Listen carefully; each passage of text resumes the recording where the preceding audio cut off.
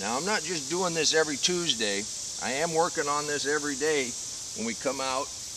It's amazing how fast they grow and then touch the ground, or how fast the sucker grows. Right here where you have a leaf, you got a sucker coming in right there at that crook.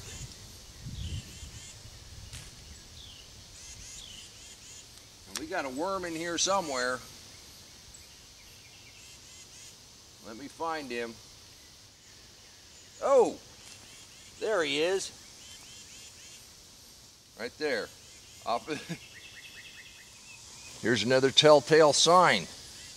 These little pellets, this little grouping of pellets. So if you see the little pellets before you see the leaf damage, you're sure you got a worm in here.